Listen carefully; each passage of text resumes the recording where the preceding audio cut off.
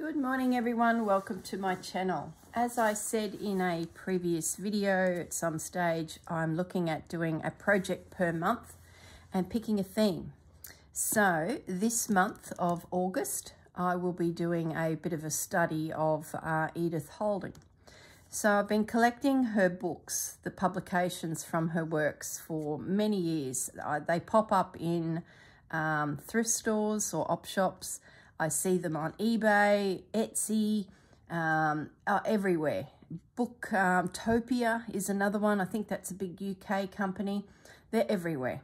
They range between, sometimes I get them for about $24 Australian, sometimes $40 Australian. It sort of depends. There are some crazy prices out there, but you know, you don't need to pay that, because if you just have a little patience, they will pop up. So I've been collecting, as I said, for a little bit of time, and I've been wanting to do something with them in the way of a journal or stitchery or a bit of everything, even from painting. So I've decided that this is the month. I still don't know what I'm going to do. Like, that's just typical me. I've got 100 ideas and I just want to drift across all of it. So the videos coming up for the month will be a mix of everything. And then hopefully by the end of it, he's hoping, fingers crossed, we will have something, a journal of something. So I thought, first of all, I'll go through the different books that I've collected in case you want to start sort of adding them to your wish list. So I sort of have this little list of books that I just have written down in my messages on my phone. And whenever I see something pop up on Etsy, I think, yep, that's it. That's my price bracket, and I'll grab it. So that way, you know, I'm constantly searching, constantly looking, and it's just good fun. It's like going hunting for stock or going hunting for goodies on your couch. And if you've got your list and you know your budget and what the average price is already, it just makes it easy to make a decision. So the first one I want to show you is The Story of Edith Holden. This one I actually found in an op shop at Howard in Queensland. So the last place I would have thought that I'd find this one. It really is just her story. And if you're wanting to collect her books, this is a good one to have in your collection, because it really delves into the story of the family, the father, the husband who was a sculptor. It's just a beautiful read, and it sort of takes you back in time. So what I thought I might do through this whole series is I'll go through this book and just find some little morsels of information that we may not know about the family and what they did. And during each of the episodes, I'll just sort of recant some of the information that is in this book, because it's really interesting, especially when she started doing all of her illustrations for children's books. Just beautiful, beautiful work. We're all familiar with her nature diary and her country diary, but this is really delves into all of the other work that her family, herself, they did a lot of illustrations. There'll be also like books in there that I haven't come across yet, like this one here. I do have one of the children's books, which I'll show you, which was a bit random when I found it. But what I'll do is maybe show you that next. So that's the first one. If you want to collect her story, that's a must, because it really gives you a snapshot of her life. So that's the first one. I'll pop that aside. I'll write all the details of these books in the description below. Now, this is one of the children's books that was illustrated by her. Now, Rowena is her great niece. Now, I did see on one of the jackets her story. Where is it? I think it'll pop up. I just can't put my hand on it. Maybe it's in Nature Notes. No, I just looked at that. Anyway, it's a little bit of a story about Rowena, who I'm sure it's her great maybe great niece, but we'll clarify that as we go through. So she has the rights to all of the illustrations and the works of her, I'm going to say aunt. I don't think it's a grandmother. I think it's an aunt. Lucky niece is all I'll say. And Rowena wrote this story about the hedgehog feast and then used the images that she had of Edith Holden. It might be actually in this book on the jacket. Yeah, here it is. So this is Rowena. She's a great niece of Edith Holden and is one of the is the owner of both the original illustrations of this book and Country Diaries of the Edwardian Ladies. Now there's Country Diaries and there's Nature Diaries. So there's actually two. She continues to this tradition of talented family work in her own professional life as an artist.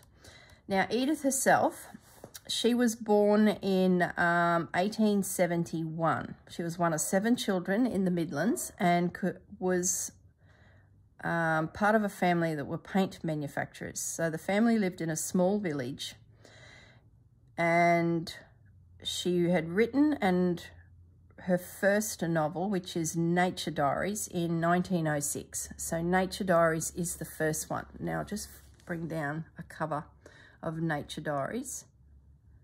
Now it can appear with 2 different covers that I've found so far. There may be more, but they've reproduced these books so many times. That's why there is quite a lot of them out there.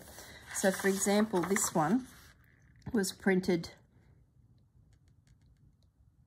in 1989, that one. And this one, which you do see a fair bit of around, was printed in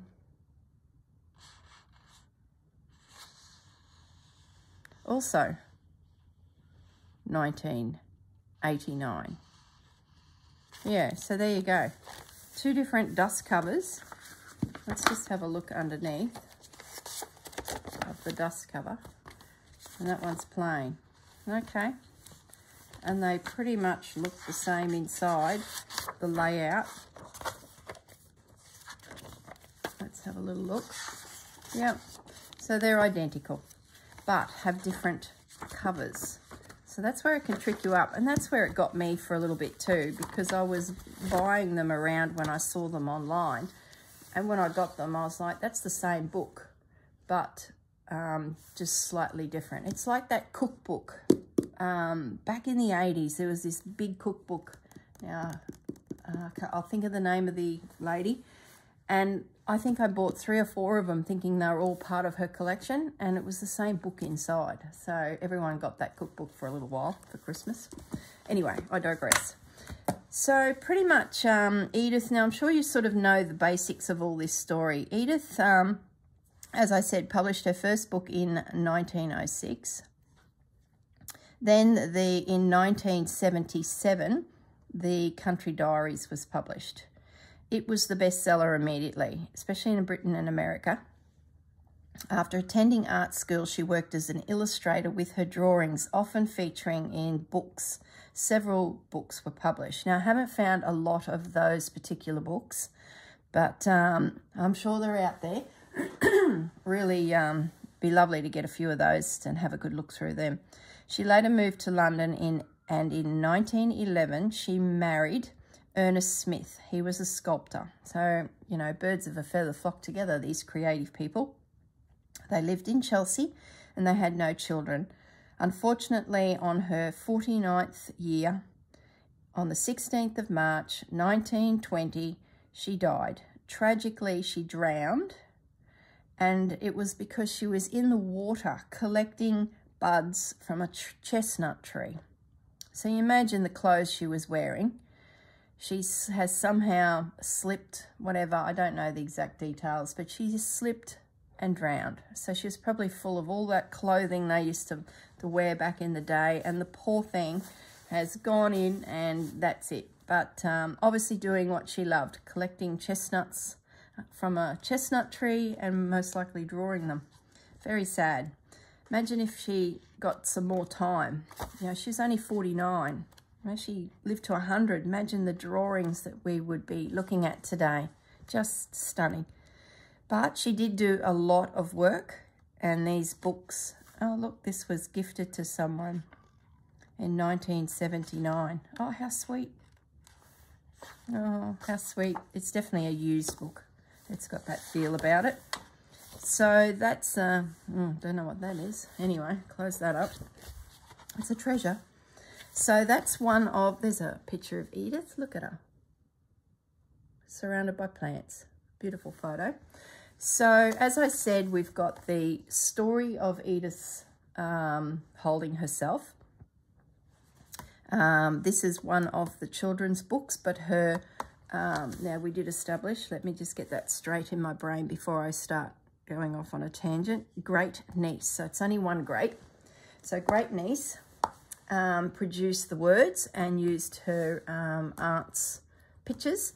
Now, in addition, I'll come to the main ones, but this is another one that popped up on my radar a little while ago. It's a pretty big book, and it obviously came out when cross-stitch was a big thing. So when was it printed? There's the lady that created the stitcheries, Annette Mitchell. And in here is all sorts of crafts, and she's done it by month. So each month was a different project. Now, this was printed in 1985. Thank you to the great niece, the owner of the original works, and the publication, making the publication of this book possible. So it's quite interesting. There's a lot of things in here that I'd never make, but look at the lace on that collar. But in amongst it are some gorgeous large shots of these drawings. But what caught my eye is these little cross stitches. Now, I haven't done cross stitch for ages, a long time, but they're so cute. Some of them, so I must say, some of the cross stitches don't look like an Edith drawing, but some of them do. So I might, as we go through the month, pick this book back up. Like, look at that. I don't know if you can see that. See the, oops, see that stitchery there on the linen? Just beautiful. So that's got potential, that cross stitch. So I don't know if cross stitch is your thing, or you've done the thing and you don't want to do the thing anymore. I know I did a lot of cross stitch, and I honestly don't know if my eyes will handle it. Like, there's another one, just gorgeous. Maybe I can use it as inspiration and just stitch it, because I have a feeling my eyes will struggle with that. Like, I'm not an old girl, but my eyes are certainly showing wear from probably doing all these types of activities, like the poppies. Just beautiful. But yeah, I'd have to increase that in size somewhat. Maybe, we'll see. Do I have time to be doing cross stitches? Probably not. Look at the mat. Gorgeous. So very interesting book. Well, they've knitted them into the jumper. Huh. Stunning. Oh, I wish I had a great aunt that was still doing cross stitch. I would order a few of these things just to add to my Edith Holden collection. Look at the berries. Oh. So this is worth grabbing if you can find it, because there's these little smatterings of things in here that may be of interest to you. So it's the Country Diaries Book of Craft. Definitely worth grabbing if you can find it. So I'll put that to one side now. So I've shown you three so far. We've got the Story of Edith, a children's book example, and then the craft book. Now we come to the next two books. Like I said, there is the Nature Notes, and then the Country Diary. Okay, now the Country Diary is probably the most well-known. When you go through it, straight away you'll recognise these images. Now, I've managed to grab a couple of these over my time, and I'm talking like over 5 years. I probably get one a year. I could buy more because they are around, but, you know, the habit has to stop. So that's why this sort of project came to be. I'm like, well, if I love these books so much, why don't I have a play with them? It's time to donate one to the craft and do something. I've seen that image around a lot. So that's where it's come from, Edith. That's in a lot of digital kits out there, a similar sort of look with the bird's nest. So that's interesting, and all those eggs. So gorgeous. Now, as I said, I do have a couple of these, and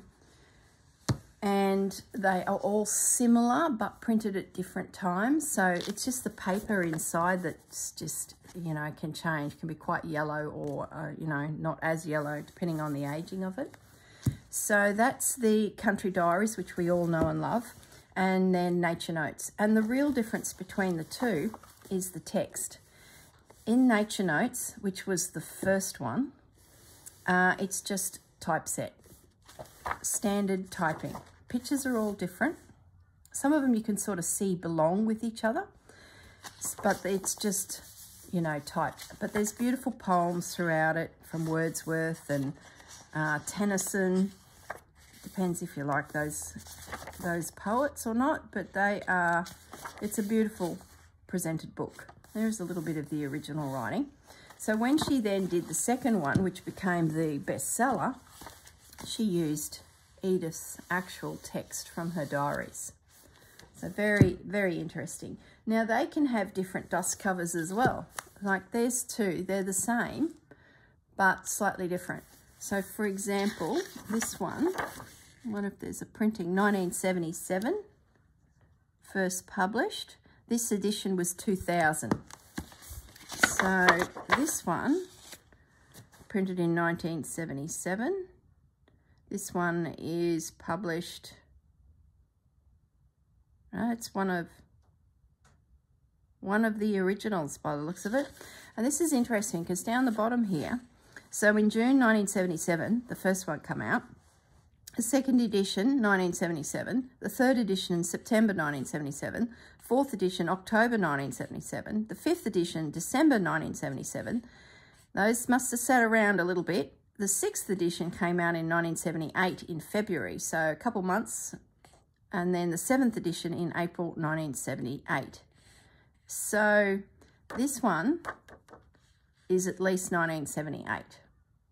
But you can see they must have been just helter-skelter. They've put this book out and it's gone gangbusters. So you can just imagine Rowena ringing the publishing house and saying, print more, print more.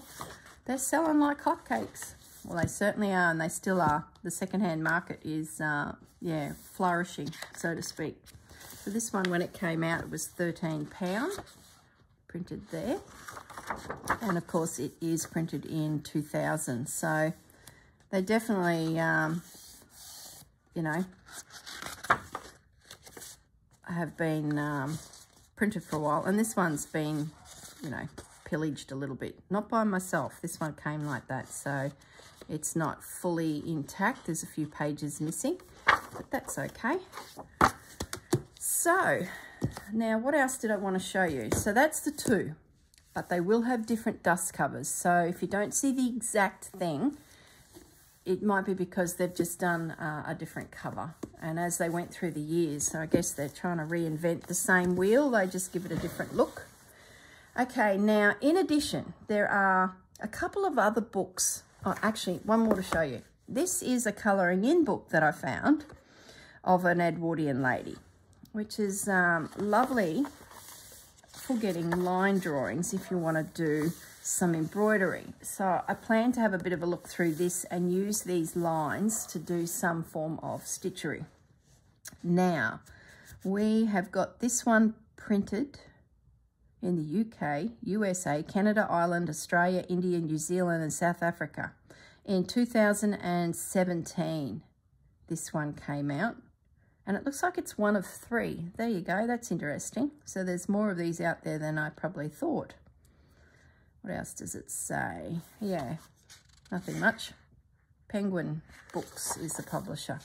So we've got a little bit of, you know, typical Edith. We've got a bit of a story. And then we flip through it and it's like a line drawing of her book.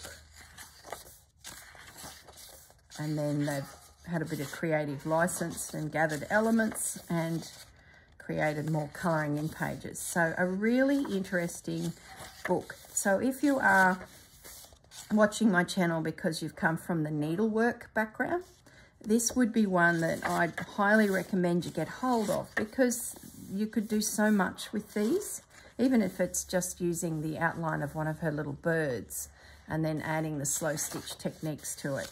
So really, really beautiful and fairly current. So there's probably a few of them out there. Look at that. It'd be fun to reproduce some of these. Whether they'd look like the originals is another thing, but yeah, gorgeous. So that one is definitely worth grabbing if you can get your hands on one of those. But if you typed in exactly that, the Country Diaries of an Edwardian Lady colouring in book, I think, yeah, I think you'd have something pop up. Now, I think that's all, yes, that's all of the Edith books I've got. But I've got 3 other books that, if you're interested in adding them to your collection, these are definitely worth grabbing. I just want to grab actually one more. Where is it? Okay, hang in there. Oh, actually, there's more than one. Oh, goodness me. I just love collecting these books, and I haven't had the heart to even open them up yet because they're just, yeah, beautiful.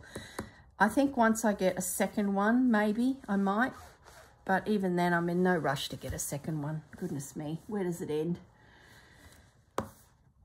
England is a Garden. Now, this one come via, someone was talking about it on their YouTube channel. It may have even been Rachel. And it's just gorgeous. So I'd highly recommend this one as well. And it is drawings of typical English flowers, but in the background are some of their architecture. So you'll get your wisteria, and then in the background an image of where that wisteria might appear, like draping over a house. These daffodils growing in fields just around the base of a tree. It's a really, really pretty book, even just to have on your coffee table. Like, it's beautiful, just gorgeous. It's one of those books that if I'm feeling a little flat, I just go looking through this and something will come to me to, you know, to do. Look at the cherry blossoms, the daisies around the church, Canterbury Church, the Marguerite daisy. Beautiful. So if that's something that you think you might like to add to your collection, go hunting for that one. And they're out there too. Now, that was printed maybe 2004. Someone's name's on the inside of that. Let's have a look. 1985, first published, but it was reprinted in 1988. So there'd be heaps of these around. Okay, so that's a must if you want something for your collection. Now, everyone talks about these little Collins pocket guide field books, and there's a few of them out there. Here's another one. So I'm guessing for those who like to traipse through the wilderness looking at plants, these little books are quite popular for, I was nearly going to say diagnosing, no, identifying different plants. So these sort of are printed in 1979 and reprinted in 1988, 1999. So heaps of them. You will find that these all have different covers as well. So you might order them and then go, oh, I've already got that. But they tend to have different authors, depending on the author, on just how much detail they go into their actual study of these plants. But there's a heap of them out there. They usually got the word wildflowers of Britain and Northern Europe in their name. Now, David Sutton is definitely quite prolific in his books, and he's used a couple different illustrators, And then these two as well, very prolific in their books as well. So if you were to type in Handguide to Wildflowers of Britain and Europe, definitely they'll pop up. And this one is a Collins Pocket Guide, but once again, Wildflowers of Britain and Northern Europe. So you can't go too wrong if you type in those words. I've only got one of each of those. Am I ready to start taking pages out? I don't know. Maybe as we go through this journey, maybe I will let go a little. I don't know. Now this one here is new. This one I actually found at Australia Post. I think it was Christmas last year. And it's just a book specialising in talking about bulbs and plants that come from bulbs. And it's sort of got a feel of a little bit of modern, but it's also got a feel of some of these older wildflower books. So it caught my eye and I thought that's got some gorgeous photos through it. Am I ready to cut it up? Probably not. Maybe it'll be popular in 50 years' time and everyone will be chasing this book down. I don't know. What did I pay for it? Probably too much. It was $17 reduced to $9.95, so that helped. You know when you're standing in the queue at the post office and they have all those random items? They do in Australia anyway. And that random item was this book that jumped out at me. So an interesting little one. Now, I'm pretty sure it would have been published. Is that a name I just spotted somewhere? No, different surname. When was it published?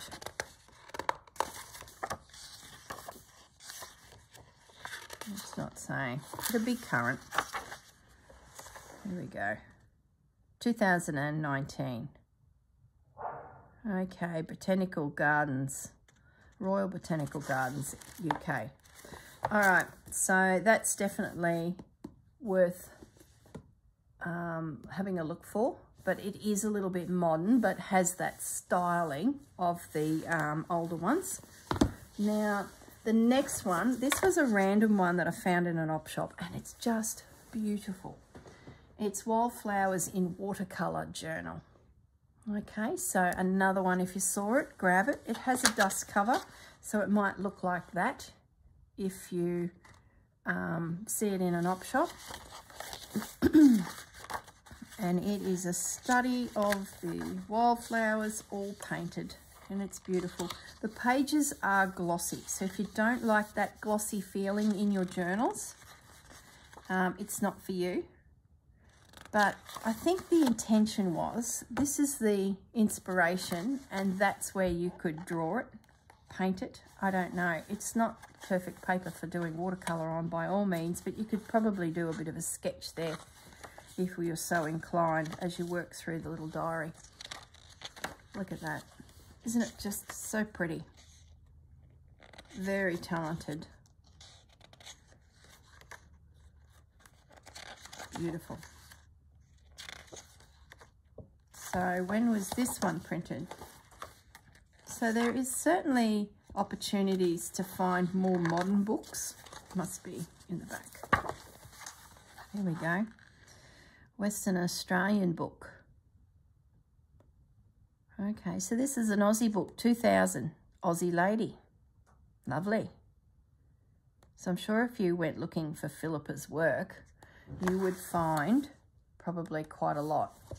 Very talented.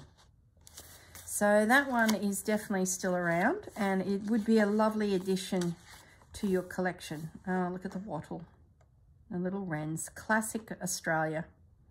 Little boy, he's so pretty, and the little girl, she's a little plainer, but he's, you know, all about look at me, and he often has a harem of these. He's a naughty little boy, this one. Often when you're in a queue to go through a drive-through for fast food, not saying I do regularly, but they love living in the hedges. So I know there's a McDonald's near our store at Virginia, and if we're wanting a quick breakfast on the way to the store, my husband and I will pull into this drive-through, and it's got this huge hedge that wraps right around the whole building, and it is just full of these. And this little guy, there'll be a couple boys, one or two, and then probably 30 little girls. So yeah, and in spring you can imagine what's going on. It's just a hive of activity is all I'll say. They're just beautiful. I'd hate to be the guy that has to hedge it, because he would know they're in there and he'd just be like holding his breath as he run the hedging blade over the hedge. Yeah, I wouldn't want that job. That could end up badly. For the hedge, of course. Anyway, and the last book in my random collection of Other Than Edith is this one. Now this one, let me just push them out of the way. This one I saw with Rachel. Now it's quite unusual. It's certainly not English. I'm guessing it might even be Italian or something like that, or French. It is really gorgeous. I'm going to say it's Italian. Look at that. So it's a collection of images in the national Austrian, oh, here we go, Plant Kingdom. Austrian.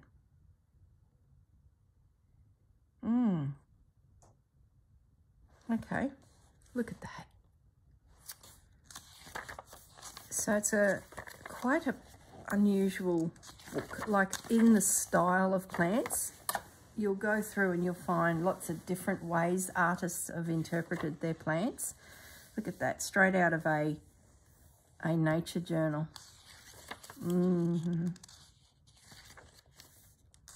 Just beautiful.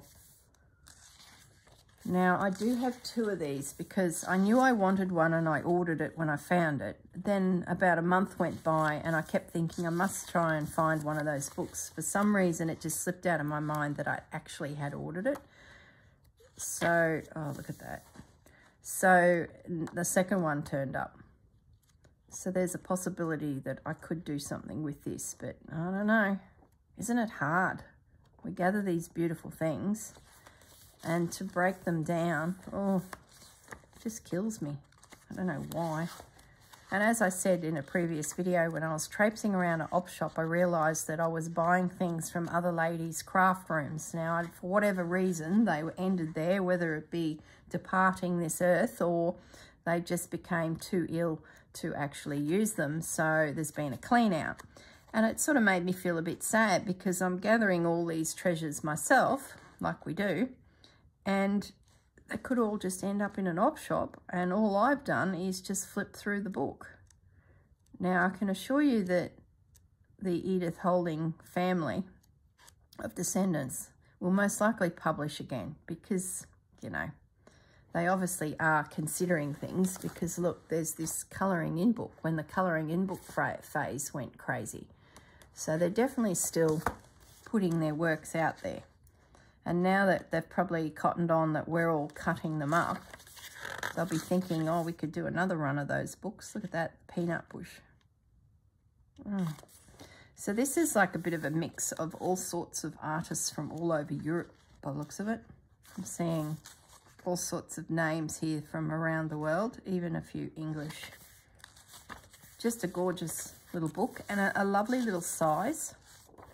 So I will list all of these, that's it without its jacket on. I will list all of these books in the description. And this is what I would consider a good collection of books if you wanted to use them in journals of a nature theme that had that feel of Edith Holden, or you just wanted to, and there's the English one as well, or you just want to, you know, have a lovely collection of books that just make you feel good when you flip through them.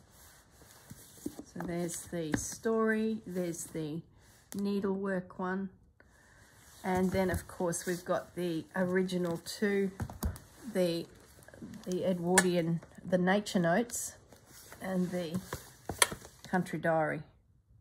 Okay everyone, I'm gonna finish the video here. That's just the start of it. As I said, I don't know what I'm actually going to do.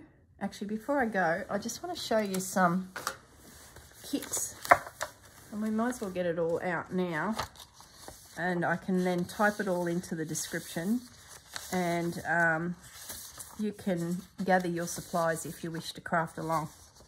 So this is from My Porch Prints, And these are a heap of frames. Now I have some dried flowers, and I thought if you're going to do a journal with Edith, you'd need some dried flowers to appear somewhere. And the idea of using this frame with some clear paper here to sort of make like a little, I don't know, what's it, a sample, like you've gathered a little snippet of something and then presented it in your journal.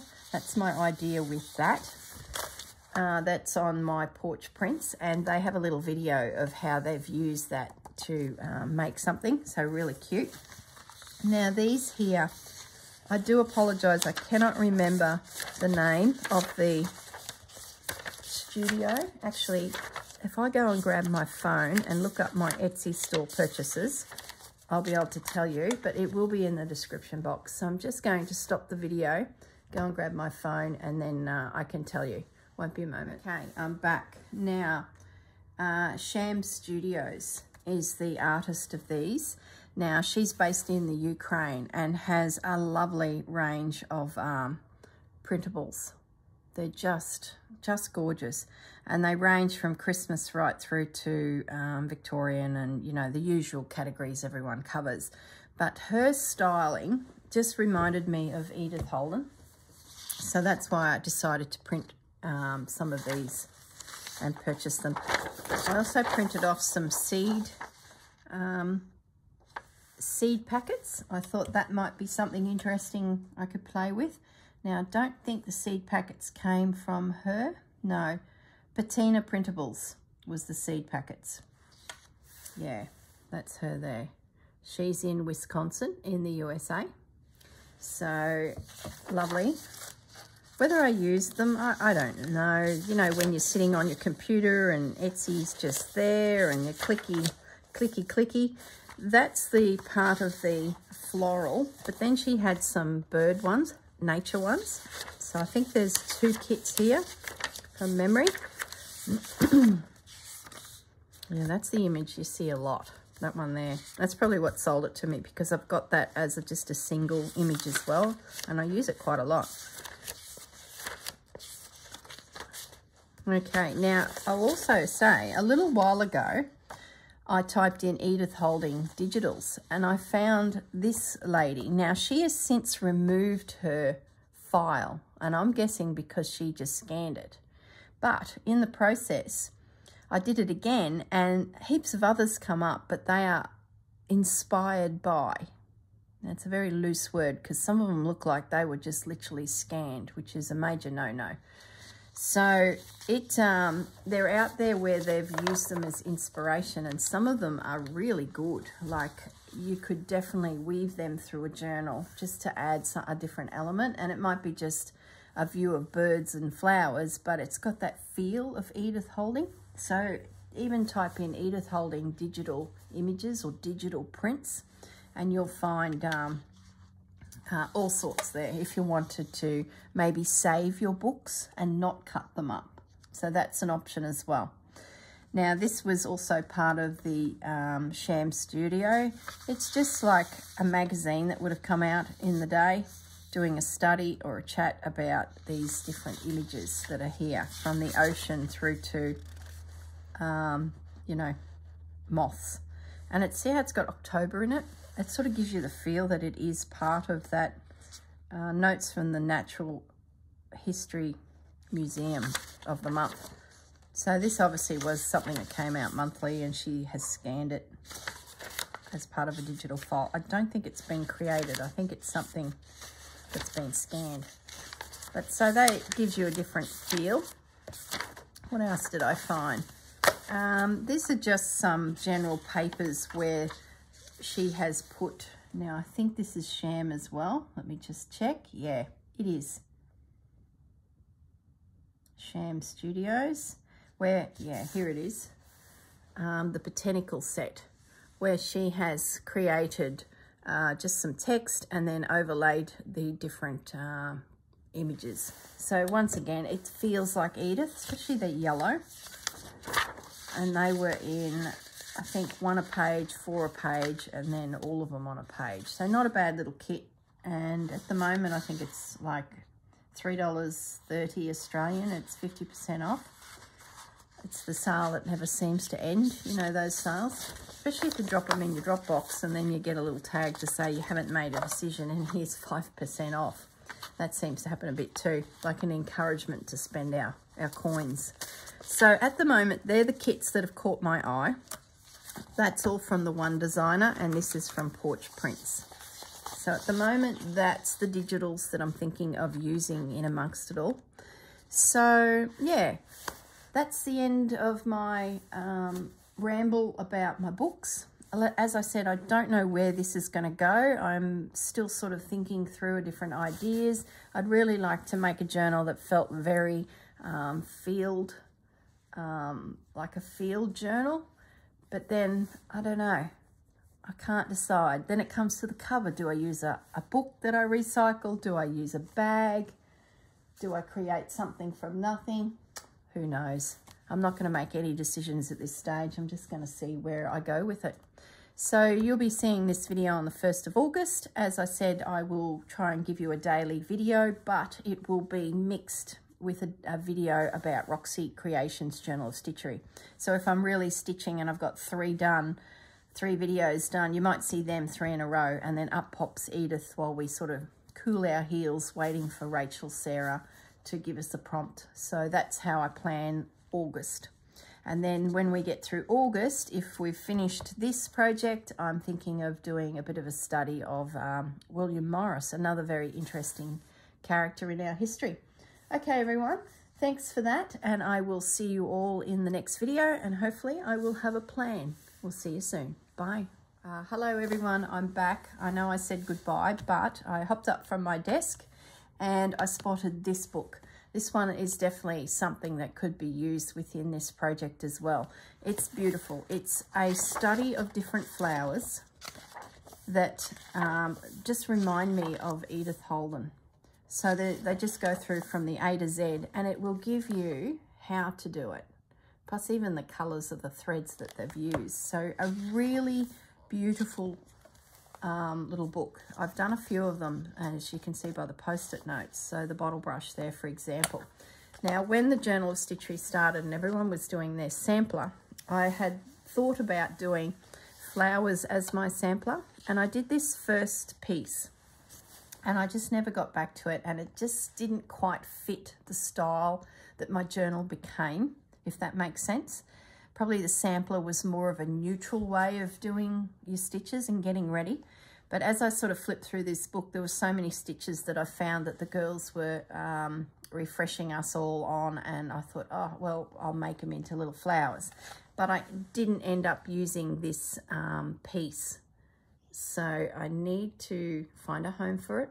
And I'm thinking that this styling suits Edith Holden. So my plan is to definitely include some more of this type of embroidery through the whole journal. It's just gorgeous, and it's readily available. So even if you can't get your hands on an Edith Holden book, this one you would be able to, excuse me, and it will give you the feel. Like, look at that, a daisy ring. So beautiful. Fantastic little book. And everywhere. So hop online, you'll find this one, and it's pretty reasonably priced too. There's a whole series of them: crewel embroidery, stump work, quilting, bead embroidery, just general sewing, smocking, wool embroidery, you know, a heap of them. So lovely, very well put out, and easy to follow. Oh, look at those at the back.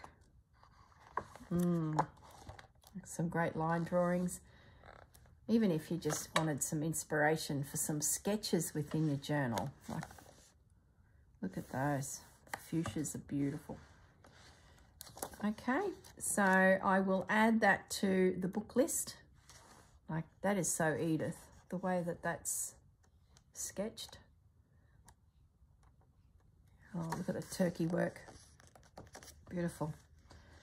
Okay, so that one's going to be added, and I promise you now, that is it for me, and I will see you all in the next video. Thanks for watching. Bye.